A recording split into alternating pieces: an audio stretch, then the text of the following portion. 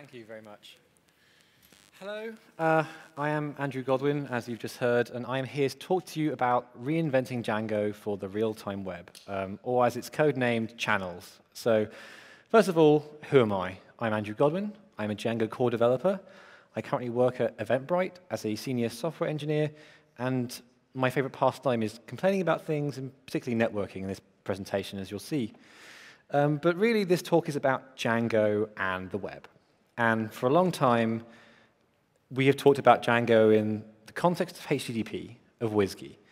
The idea where all you do is you take a request and you return a response.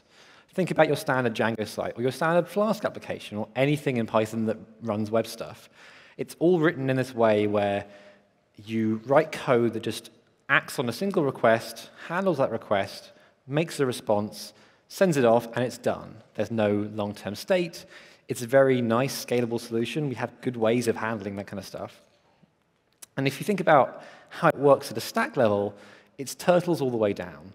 Not only is this how Django works with views, in Django, views take a request and return a response.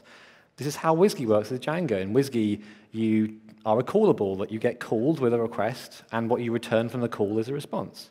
The same is even true of the web server. The web server receives a request over HTTP, and it returns a response. And this is all very nice and orderly. It's a very simple pattern. We can write against this. It's even not too bad when you bring in HTTP 2. It complicates things a bit. In particular, you can send multiple requests at once and sort of pipeline them in one connection. But you can still write code that handles it the same way. You can still individually take those requests, make the responses in two different threads, into worker processes, whatever you like. But it's still entirely possible. Things get more complicated when we look to the current web, however. If we think about what the web is now, we have our brand new exciting feature, WebSockets. And WebSockets are not a Wild West, but they are very different. You can send whenever you want. You can receive whenever you want. You can send without receiving. You can have giant gaps between sending and receiving. You can have a socket open for hours and then send one thing and close it. It's a very different kind of interface to your web server. It's nothing like this request-response model we've had before. And so you sit there, you look at Django, you look at WSGI, and you think, what do we do? And this is a question that we've had as a community, as Django and as Python for a while. And there are solutions. There are various different solutions for doing WebSockets. Some of them really nice, some of them less nice. But none of them quite fit what I thought Django should be doing. Let me explain what that is. When I think of Django, I think of its job as a framework. And its job as a framework is to bring you features that fulfill a certain contract and sort of fit the mold of Django. And this is some of those things. Like a feature in Django is generally very easy to use or get started with. It is generally secure by default. We have baked-in authentication permissions. We have a big security policy. It is usually very hard to shoot yourself in the foot. A lot of Django is predicated against stopping you sort of doing obvious errors that look fine in your code, but actually result in massive security holes. For example, CSRF vulnerabilities, very hard to see from code, but Django can help stop those before they start. We're Python 2 and 3 compatible. But more importantly, everything in Django is pretty much optional. We come with opinions, and we say, OK, as Django, this is what we think is best for you, but we also say, and when you've grown out of it, you can take that part away and replace it with your own thing. And so a solution has to fulfill all of these, in my opinion, to be considered Django-ish. And some of the ones we have already come near that. But let me bring you to the second problem. So Python is not particularly good at concurrency. And even if it was, it's still a process. Imagine Python was fantastic at concurrency, used all the cores on the machine with one process, like async IO has taken over the world, we're all really happy. You're still limited inside the one process. You can't do that across machines. And then also, even then, Django, as we stand right now, is not async compatible. Generally, an asynchronous compatible function has a different API, has a different way of interacting with it. And so we don't want to have the barrier to WebSockets be rewriting all of Django. That's not feasible. We can't do that. And so we turn to things like Erlang and CSP, and we look at things like message passing, which is a very traditional, tried and tested way of doing concurrent programming. What you do is you have processes or threads or whatever that are entirely separate, and you pass messages between them. That's how you communicate only between threads. And this kind of maps to the WSGI model, if you think about it. What's happening inside your Python process when you're running a WSGI server is the WSGI server and the WSGI app have this defined interface. Like, it's not done as message passing, it's done as a callable, but you can think of it as the server passes the request over to the application and gets the response back. And in WSGI servers that are threaded, it actually is a messaging system. Like, for example, Unicorn can run with worker processes, and those act in a very similar way to this. But let's think about WebSockets. Now, WebSockets look very different to HTTP connections, because what happens is normal web connections, HTTP connections, come in, you run through them, you close them, they're done. They go away. You can cycle through them really fast, you can load balance them easily, it's all wonderful. WebSockets are not so nice. WebSockets hang around for a while. Like, their whole purpose is to open and stay open, because their job, like the hole they're filling, is the ability to have a single persistent connection that you can do stuff down very quickly. And so when you have a socket, a WebSocket server, you end up with hundreds of sockets clinging onto each server process, mostly idle, but still there anyway. You have to do things with them occasionally. And initially, you think, oh, well, yeah, that's fine. We can treat it in a similar way to WSGI. You know, it's a tried and tested method. We'll have a main sort of piece of code that interacts with stuff. It's not a WSGI server, because WSGI doesn't work here, but a similar kind of structure. And then we'll have worker threads that service the requests as they come in. Now, this initially seems fine until you remember one of the points of WebSockets is things like broadcast or events or pushing things. Imagine a live blog. There is a single editor sitting at her desk, typing away, finding blog posts, and there are thousands and thousands of people looking at the blog with an open socket. And every time she saves something, she saves it, and all of them get pushed an event in the browser saying, oh, there's a new live blog post, and it loads in immediately. If you think about how that looks here, what happens is that the process she's saving things into is somewhere in one of these many processes serving sockets or requests, but the sockets they need to send to is basically on every single machine in the cluster. Suddenly, we have to break out of our single process model and communicate that event to every single thing running our site. If it's a very small site, it's probably still one process. It's fine. If we're a big site, that could be multiple different machines, like across a network. And this is the fundamental problem you have when trying to map not just WebSockets, but the use of WebSockets to something like Django. Like, WebSockets themselves can be dealt with, but how people want to use them and presenting a good API for people to actually use them with requires you solve this problem too. Like, Django's job is to solve the hard problems. This is the hard problem. And this is kind of what Channels does. What Channels does, it goes, that arrow in the previous slide, we're going to formalize that and make it a channel layer. And it actually deliberately breaks out those two halves that a WSGI server has, the bit that talks to HTTP and the bit that runs your business logic, into two separate processes. And not only different processes, you can bundle them together, or you can have different ones entirely. They can be on different machines. And the idea here is twofold. First of all, because these things are already in different processes, you have solved the problem of broadcasting to everything. Any one of these workers can talk to all of the interfaces that are holding all these sockets open. But secondly, you solve another problem that I have a lot, which is that asynchronous code is great, and I've been writing it for a long time now, and I enjoy writing it when I'm writing it, but I don't want to have to write everything in that style. I don't want to have to be constantly tiptoeing over the minefield of, if I put the function in the wrong place, my performance drops out, or I cause a deadlock. And so what's nice here is that we can take our nice, tight, asynchronous code that handles thousands of sockets at the same time and decodes them and does the protocol handshakes into one process, or in one thread even, both is possible, and then have our business logic, our Django views, our Django code, as it is now, running in a synchronous worker thread, just in a loop servicing event after event. And this leads to a nice situation where, with very minimal changes to Django, we can turn Django into this evented solution that doesn't just work for requests, but works for all the different kinds of events that can happen with WebSockets as well. And you might be thinking, well, Andrew, this is scary because what you just said is that my entire website has to run through a single central thing, and that's a very valid problem to have with this slide. And so the next step is to then say, well, most of the time, you can handle things on the same machine. You can say, well, most socket requests or normal web requests don't have to do this broadcasting. And you come up with a two-tier system where most of the communication stays inside the process, and then you still have this backing layer that can go across machines. But the point is it looks the same, and it routes based on what you want to do. And this is the basis of a lot of bigger architectures as well. But the challenge is bringing this into Django in a sensible way that you can use and isn't crazy, and you can deploy easily, and we can scale, and all those other challenges. So if we think about what we have, what it boils down to is two different concepts. And you can pick different concepts. These are the two I found the best to settle on for channels. You have a concept of a channel. It is a named first-in, first-out task queue. That is, it's basically just it's a queue of things. You send things onto it. They go at the back of the list. And then you can receive things from the front of it. And they're named, so that means you can address them from different processes perfectly fine. Otherwise, you have to pass around pointers or something.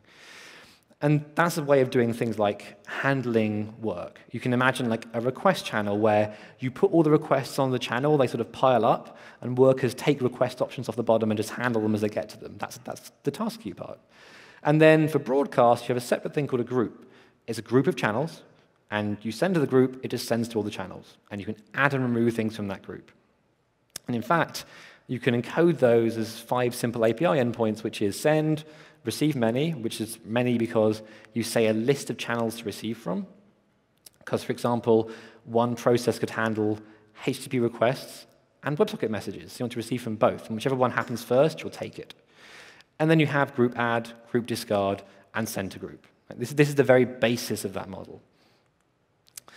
And let's go back to that thing I said at the beginning. In WSGI, in HTTP, you take a request and return a response. And what I really wanted out of this project was something that was similarly elegant and nice for WebSockets. And what we have here in Django is that. This becomes this. The new abstraction is you receive a message and you send 0 or more messages. Let's look at a picture of that.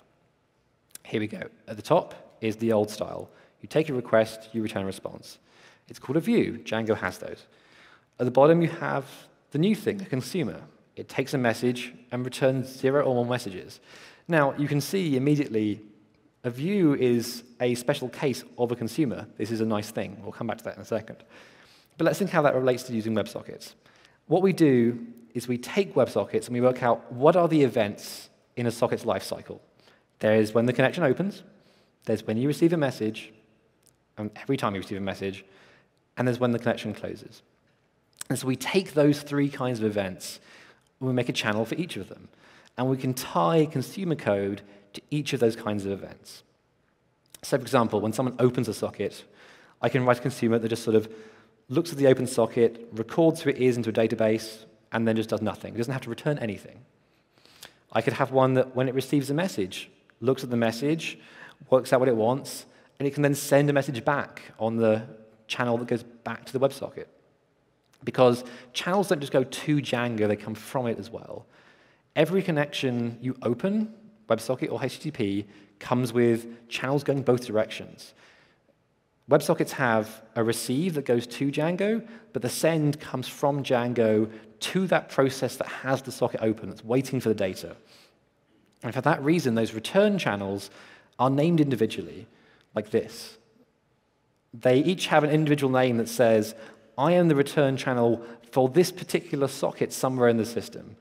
And that means what you can do is send that particular channel, and it routes to the right place and goes to the right open connection. And this is kind of true with HTTP as well, if you think about it. You have a single channel where all requests come in. Any one of your workers can service those requests. You're not picky. All the workers are running the same code. Like, say you have 20 workers, they're all fine. So you have one big channel with all the requests on it. But when you send a response, it's going to a particular browser that has a connection open.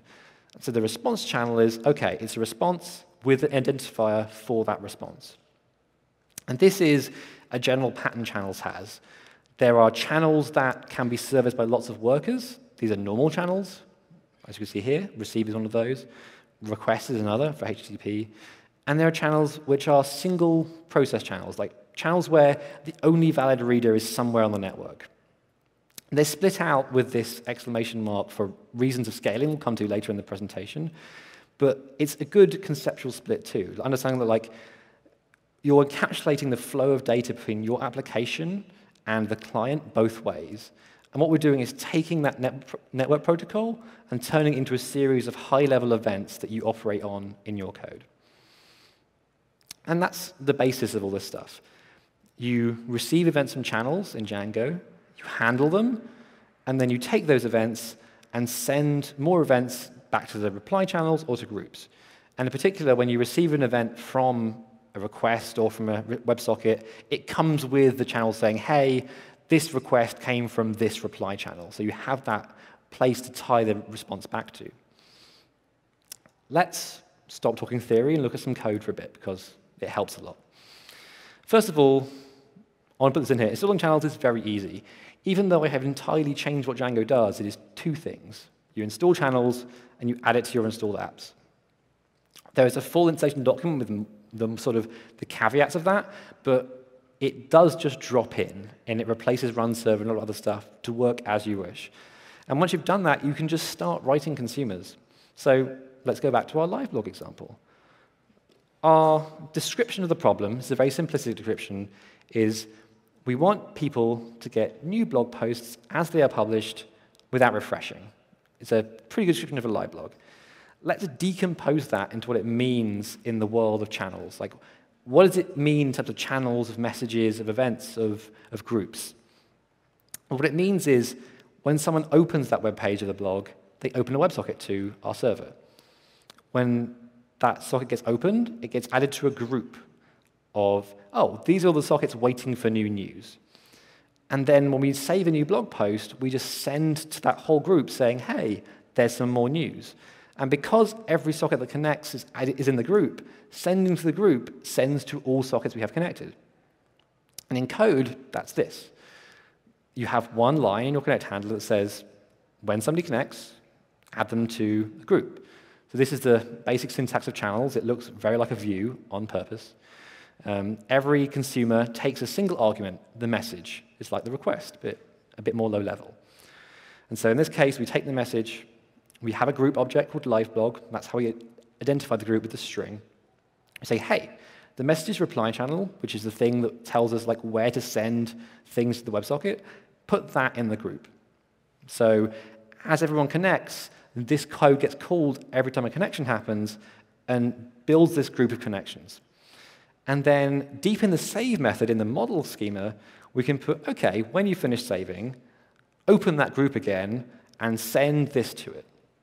And what we send here is a WebSocket reply format message that says, hey, send them a text WebSocket frame, and the text in that frame is a JSON encoding of this. Now, you'd send more than this. This is for sort of concise reasons. But you can see here that as soon as I save, every single person who has a socket open is going to get that WebSocket send pretty much immediately, within a matter of milliseconds. And that's what you want. That's the sort of broadcast we're looking for. That's solving the hard problem that if we just gave you protocol handling, you'd have to solve yourself. Let's look at another example, chat. A very popular WebSocket example, because chat is one of those very busy protocols, right? You could take a live blog and sort of do polling, it'd be all right, but chat's much more real time. And let's build a very simple chat server. Our chat server will just be a single room. You connect, anything you post, everyone can see it. Problem solved. Let's decompose that problem again into what it means in terms of channels. So when people connect, we put them in a chat group. Great. And when we receive a message over WebSockets, we take the message and broadcast it to the rest of the group. And it actually is that simple. In 6 lines of code, you'll have a chat server. It's very simple. It's just echoing stuff. But all it's doing is the same concept as before. You build this group of people who receive a thing, And then when an event happens, in this case, we receive a WebSocket message, we can take the text from that message and just send it back to everybody else. There's one missing piece here, of course. You're wondering, well, Andrew, how does Django know what functions to run? Well, like urls.py, there's a routing.py where you say, for this channel, you run this function. And it even looks like urls.py. And even better, it has filtering like urls.py. You can do things like, oh, by URL, go to this different handler, or by method, or in fact, any one of the things that a message has in it. But it's all very much that same kind of idea. Now, there are some important notes, because for brevity, I did not do 3 hours on this. This is a very simplistic version of those examples. Now, things that go around this, run server, when you install channels, just works. Like, you can write this code and just do manage by run server. It will boot it up with full WebSocket support, run your consumers. Internally, it's actually running everything in different threads. In that diagram earlier with all different components, they're just in one process threaded together. And it's very easy. Like, you just download it, run it, and you can just develop with WebSockets straight away. Django sessions and auth work with WebSockets as well, just natively. If you host both of them on the same domain, WebSockets come with the cookies from your browser. And so there are just decorators we supply where you say, hey, for this consumer, just decode the cookies and give me the user object. And so you can just have WebSockets that people can just open from the normal JavaScript context, the cookies ride along, and you get a fully authenticated, secure, identified WebSocket. We say, like, well, this person is definitely Andrew. He has admin access. We can show him admin events. And you can use that to sort of put someone in different groups. Like, say, oh, this person is an admin. They get put in the admin events group. This person has a username group for their own username. And so if somebody logs in from 3 or 4 tabs, the username group reaches all their tabs. There's also generic consumers, which is a way of encoding common patterns like this as a single class-based consumer, like class-based views in Django. And finally, because code on slides is a terrible way to teach people, there are, in fact, fully written working versions of these with much more features. They have authentication and different chat rooms and stuff at this URL on GitHub. You can download them, you can clone them, and they'll just work. And more importantly, they come with descriptions of what they're doing, how it works, lots of comments, and a few tasks for you to use, like say, hey, now try doing this and see how it affects how the code works. So if you learn by doing, this is a great resource. But that sort of shows you how we can tackle a lot of tasks with these 3 concepts. Channels, which are sort of a way of tying events to running code on them. Groups, our way of broadcasting or multiplying one event into many. And then messages. And I've kind of skipped over messages until now, because what actually is happening here is, to make all of this work, those messages that representing the events have to be in a common format. We can't just be sending random stuff. Like, there has to be a certain kind of message that comes through for a connection, so you know where to look for the headers, so you know where to look for the cookies. And this is very much like WSGI, because WSGI has a common format of, hey, when you call a WSGI application, you get an environ dictionary that has a defined format. It's specified in one of the PEPs. It's all good. And so we kind of have to do that here as well. Like, what's actually happening here is we have specified message formats for what requests look like, what responses look like, how we encode the headers, what a WebSocket connection looks like, what a WebSocket close looks like, all that kind of stuff. And on top of all of this, we have this cross-process abstraction, the idea that these 3 fundamental concepts you can run from anywhere inside your system of servers, and they will always work correctly. And combined, that becomes a whole system. And when I was writing channels, initially the startup was like, oh, this will be the internal implementation of things. And then we looked at sort of database backends like, well, there's a defined external interface for those. So, OK, let's make it defined and specify what it looks like, and then we'll be OK. And then it sort of turned into, well, we can just specify this fully and have a full specification for what does it mean to be something that transports that across the network. And that is where what is called ASCII comes in. So ASCII is the underlying specification that drives channels. It is 2 things. It is a specification for what a object looks like that lets you transport things. So you know those 5 functions I showed you earlier? Those are what it has to implement. And it specifies the message formats you transport things over. And with those two combined, you can have common code that understands that it opens the backend, receives many on http.request, and knows what to expect in terms of message format when it comes through. It has the whole lifecycle done. And more importantly, there are 3 different versions of this, or rather of the underlying layer. So, as I said before, there has to be things to be cross-network, and there's different levels of that. So the Redis layer, which is the reference layer we have and are shipping and sort of doing examples within Django, works across an entire system of machines. You point your boxes at 1 or more Redis servers, and it uses Redis to transport things across machines if it has to. If that's a bit much for you, you don't want an extra process, you're quite a small site, there's the POSIX IPC backend that uses shared memory segments to talk between different processes on the one box. And so without any extra servers, you can just say, hey, you're all on the same machine, just talk to each other using shared memory segments, and that sort of handles that stuff. And finally, if you're all in one process, if you're that small a site, or if you're just running tests, there is an in-memory backend that is like, it's thread safe and just uses different decks and stuff in memory. And these are all implementations of the ASCII spec. They are all pluggable options that you can take in and put in channels. And if you think about the diagram I showed you earlier, that's not just true of the center section. Like those 3 are options for that purple center section there. But there's also options for the other parts of this diagram. Because once you have a specification, you can actually swap out everything. And so the interface server, that piece of code that I'd said like, oh, this terminates WebSockets, this terminates HTTP, that doesn't exist without the channels project. And so channels is not just the Django side, it's also Daphne, which is the code that lives as a separate project, separate repo on GitHub. And its job is to be a server that takes HTTP and WebSocket and speaks ASCII the other end. Its job is like a WSGI server, but with this new different specification. But it's not just that. It's an open spec, so you can have any number of things there. And in fact, somebody's working on an alternative one already.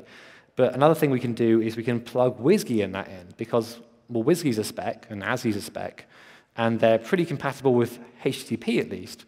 And so there's an adapter where you can just say, well, you can actually have a WSGI app, and that app just talks into an ASCII backend and out again. And so if you want to have something like Unicorn on the front end and serve HTTP this way, you can still use this system in that sense. In the center, as I said, there's different options for the channel layer, depending on your different requirements. And the idea is that there is a full spec. Everything is defined to a slightly extraordinary degree in that spec as far as we can. And so if one of these doesn't suit your needs, well, you can modify it and change or make one that fits. And then finally, the worker servers. Now, all along I've shown you Django examples. Like, this is a Django project, Django channels, all that stuff. But of course, nothing is preventing you from having something that isn't Django doing this stuff. And in fact, one of the goals here is to have something that slightly transcends Django, something that sort of solves the broader problem of WebSockets and this kind of system design in Python. Because, like, as I said, the difficult part is the broadcast and the grouping and all that kind of stuff. And to solve it just once for Django and continue on thing of like, oh, it's like the RM is like so deep down in Django, you can't get it out, seems very foolish. And so, in fact, this is designed so anything else can log into it. What is coming up is a WSGI adapter the other way around, where you can run a WSGI app as an ASCII app instead, and it sort of does this dance and runs things the same way. But you can imagine any other system could be developed as well. And in fact, the consumers I showed you earlier were pretty small, but you can write a raw ASCII piece of code in only about 3 or 4 more lines. So it's really not that difficult. And you can combine the two of them, because what I'm not going to do is stand here and go, hey, we have this cool new thing that does WebSockets, and to use it, you have to make your entire site run this new thing that Andrew invented last year. It's not going to sell. And so the nice thing is, because of the way the channel layer is written, you can run both. You can send into the channel layer from anywhere. Sending is a non-blocking operation, so synchronous or async code can both call it. So what you can do is you can do this. You can have a situation where you run all your normal stuff on your normal WSGI app and WSGI server that you've always had, and that can still call out and send things down to the channel layer. In particular, things like when you save a blog post, send a notification to all people on the live blog. It can still do that. It can't receive from it, but you don't want that. And then over the other side of a system, you still have these interface and worker server processes, and they're still serving WebSockets and other things, but they're isolated away. And so you can pick and choose what you feel comfortable with, and then if you want, for example, HTTP long polling, which WSGI cannot do, but channels can do because channels is split out in that way, you can move that stuff over to the ASCII side as you wish. And there's a lot of stuff that kind of builds on this too. The final question is scaling. Even in this diagram, there's still a single bar there that goes across, in theory, your entire project, which even for something like Eventbrite is a considerable size of number of servers. And so the question of scaling does come up. Now, a lot of the existing solutions don't scale very well, and my goal was to find an architecture that would lend itself well to scaling. Now, I have some experience in these matters, not as much as I'd like, but quite a bit. And if you think about it, even in the model we have now, interface servers, the things that service sockets from browsers, scale horizontally. You can just launch more and more of them and just like round robin your connections to them and like scale them that way. That's fine. Worker servers also scale horizontally. You can just add more of them and they'll get through work faster. They're just pulling it off. But in the center is that one thing, the channel layer, it has to scale as well. And so the built-in Redis layer has a consistent hash-based sharding built in. Remember when I showed you earlier those two different kinds of socket and how one had an exclamation mark in it? That is because you route those two kinds in different ways in a scaled system. And that's deliberately there so a backend can know how to handle the different kinds of sockets.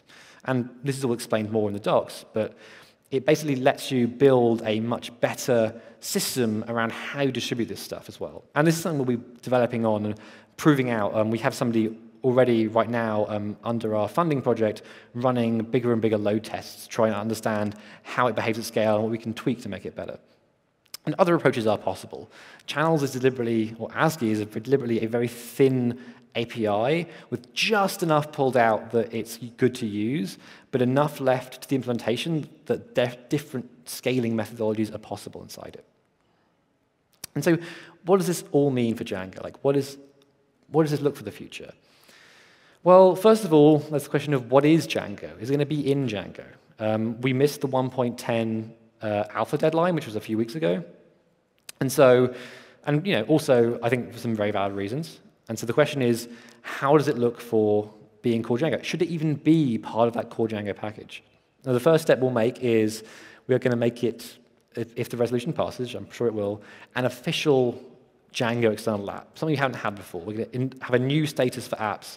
There's like this package is maintained by the Django team. It's subject to the same security policy, to a similar backwards deprecation policy. It just isn't the same. It just isn't Django itself. And you still get the same guarantees and the same management team. And it's put under the Django GitHub repository and that kind of thing. So that's the first step.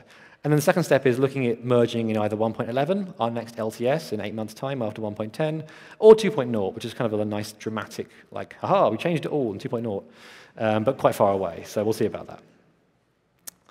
And then a lot of it is like maturity, right? Like, as I said, I'm coming in here going, hey guys, it's a great new idea about WebSockets. And it's not mature, right? Like, this runs in production and some stuff, but not as the scale that I would be comfortable with as an ops person deploying on a large site. And so a big part of this is like ramping up the scale of projects using this, running our load tests, learning from production installs, and really getting that difficult problem that it's our job to solve down really well. And it's like by the time, probably like a few months' time at least, if not longer, we'll have this very concrete set of like, this is how you run this stuff in production. This is like the sort of performance issues you might see, and this is what you want to tweak or change based on your load style. And there's a big part of this community. As I said before, like Django's job is to be somewhat opinionated because having opinions and having a standard base to build off is what breeds community and breeds interoperability. And so that means having a good, thriving set of third-party extensions and uses and like extra sets of generic consumers, having people write tutorials and write-ups and case studies about their use of channels. And this is all the thing that I think makes Django really good. And this is stuff we have to aim for and build and do outreach for as well. There's coexistence. As I said, not everyone needs WebSockets. They're not this crucial thing like database migrations everyone needs. You have to make sure that they're easy to add in and to drop if you don't want them. And so for that reason, like this is very much built as, this is not a sea change replacement. This is a, well, if you want this, you can either like run a new server for it, or you can run everything through the same server with a bit of changes. There's some options there. Like if you're a small site, the local IPC backend is probably fine. And just trying to have that sort of really easy, like frictionless route in and out. So you can play with it. Like, would a feature be better with WebSockets? It's now like, an hour to try that out rather than like a week or two. Expansion. One of the things I didn't even address here is that while this is designed for WebSockets and HTTP initially, eventing is a common thing, and you can event on many different ideas. And one of the things that both these are being developed now is a chat and an email interface server. The idea being that you can write consumers against incoming emails, or against incoming messages in IRC or Slack, or something like that. And like suddenly Django becomes this much more powerful framework to build event-driven applications rather than just web applications, and really grow into that role as the back-end service for the new modern web. And then finally, specification. As I said, ASCII is not Django-specific, and I've tried very hard to keep the implementation and design of it separate from Django's requirements. And I fundamentally believe that WSGI is lovely for HTTP, but is not going to work for WebSockets. And so I'm looking to at least reach out to the rest of the Python community and talk about having some kind of common standard that we can all agree on for things like WebSockets that might look something like ASCII or even be the same thing. And that's something to bring up as I go through the months and with formal specifications. But if you're interested, come and talk to me. I'd love to go through it, especially if you're like another web framework or have similar concepts. Finally, if you find any of this interesting, I have written a lot of documentation. This is, in many ways, a documentation-first project. And this channels.readthedocs.io is the site for all of that stuff. There are tutorials, there are reference documentation, there are notes about scaling, there are notes about deployment, there are alternatives of deployment with different strategies. And then, as I mentioned earlier, there are this repository of full worked examples. So if you learn by reading, then you can read the docs. If you learn by trying, experimenting, you have examples. And if you learn by listening to talks, I hope you've learned something. Thank you.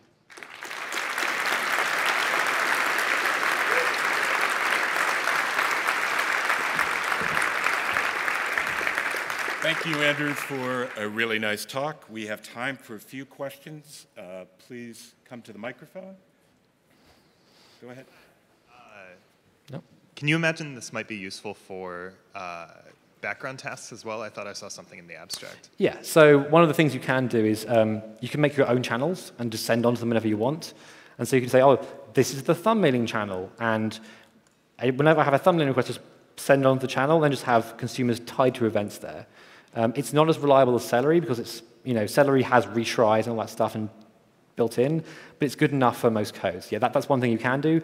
I sort of couldn't fit it in here editing-wise, but that is definitely a thing you can do. Thank you. Thank you for the talk, Andrew. It was very clearly presented. So a couple slides that you had sort of implied the possibility of a channel backend that was sort of dual layer and could intelligently route maybe within a machine using IPC or in memory when it knew that any worker would be fine or whatever, and but would still give you the sort of second layer of falling back to Redis or something network-wide when you need to do broadcast. Is that kind of hybrid channel backend a thing that exists or just a thing that could exist if someone built it?